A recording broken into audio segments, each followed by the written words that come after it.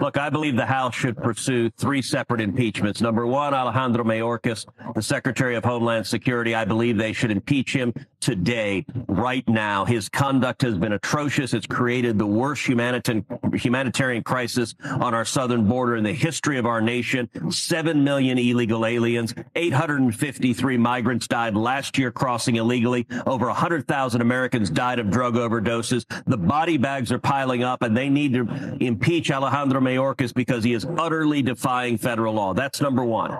The second impeachment inquiry that should be opened in the House is an impeachment of Merrick Garland, the Attorney General. And the reason is simple. The IRS whistleblowers, if their testimony is accurate, then Merrick Garland committed multiple felonies. Now, it may not be accurate. That's why it needs to be an impeachment inquiry.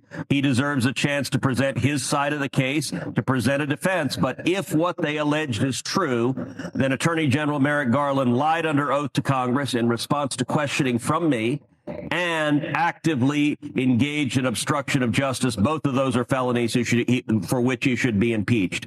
But third, Joe Biden, I agree with Speaker McCarthy. I think the House should open an impeachment inquiry. I went through the FD 1023 in detail. The allegations in that document from the FBI are that Joe Biden directly received a $5 million bribe and got another bribe for his son Hunter in exchange for favors from the Vice President of the United States. If that is true, he should be impeached.